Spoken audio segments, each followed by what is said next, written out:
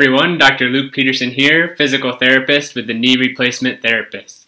In this episode of the Need to Know Show, we're going to talk about ceramic knee replacements and why this might be a good option for you.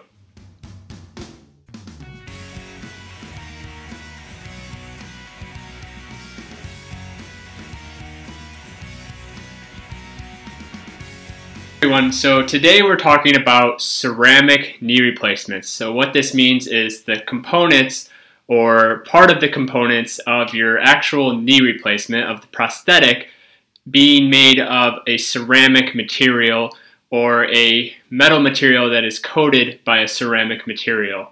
So when you think of most knee replacements, the vast majority of them are made of some sort of metal. So you're thinking titanium, possibly a cobalt chromium alloy, or even zirconium or nickel. So probably the most common would be the titanium, and probably second common would be the cobalt chromium. I'd have to look that up, but usually you have a metal component for your femur or your thigh bone. You have a metal component for your shin bone, the top of your shin bone or your tibia, and then you have that plastic spacer that's made of a polyethylene. So that's the typical knee replacement surgery. Now, something that happens and something that is highly debated but seems to be a phenomenon that is occurring and happens with some individuals is this metal hypersensitivity. You can almost think of it as an allergy to the metal. So sometimes what happens, it's either just from the metal in your knee replacement, or what can happen is over time there are certain debris, certain breakdown of the metal components, very little, but little particles are able to kind of infiltrate some of the soft tissue around your knee, and this can cause a reaction, an inflammatory type of reaction. Causes a lot of pain, swelling, discomfort, can cause some loosening of the prosthetic potentially, just really something that can lead to poor outcomes from your knee replacement surgery.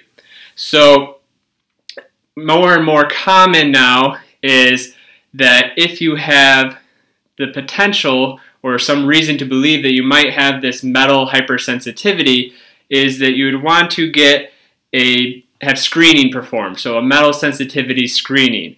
And what this looks like is a dermatologist, a dermatologic consult. You do the patch testing, so where they used different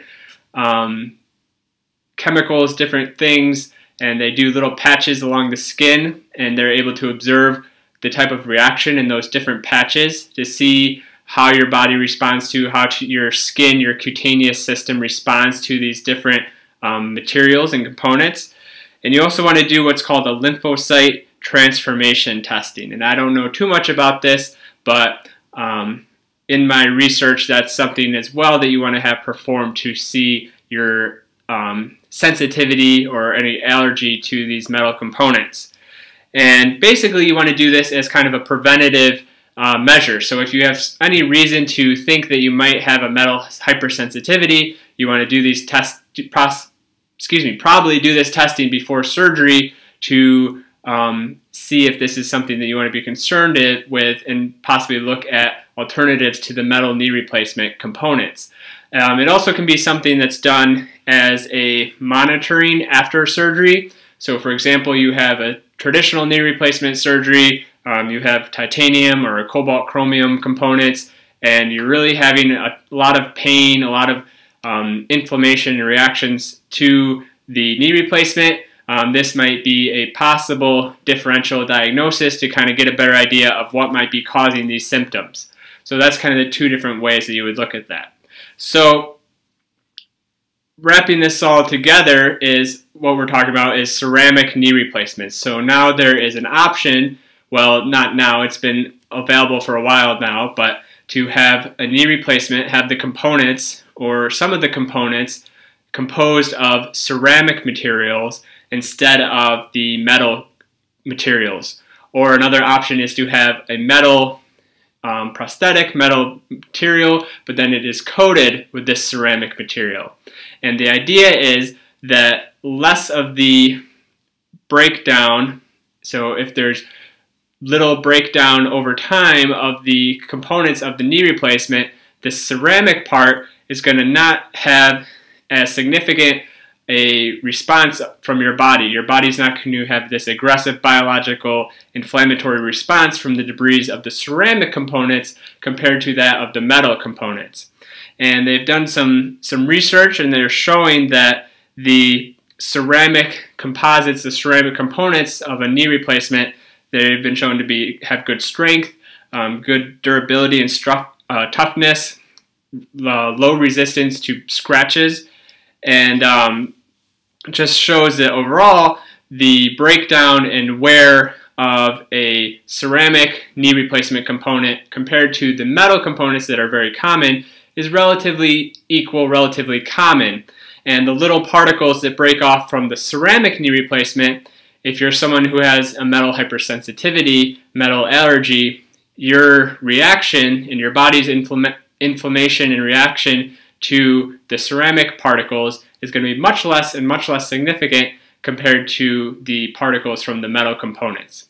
So a very good alternative option, especially if you're someone who has, for whatever reason, you might believe that you have a metal allergy or a metal hypersensitivity, or that you've gone through the screening and the testing and it shows that you might have this hypersensitivity. So obviously something very important to further discuss with your surgeon, with your surgical team, if this is something that you might be concerned about. Very worth your time to bring up and discuss with your surgeon. Thank you very much for watching, everyone. This has been the Need to Know Show. Please, if you like our material, click that little subscribe button. If you're checking this out on YouTube, check us out on Facebook, our free group with content posted daily. Thank you very much for watching, everyone. Have a great rest of your day.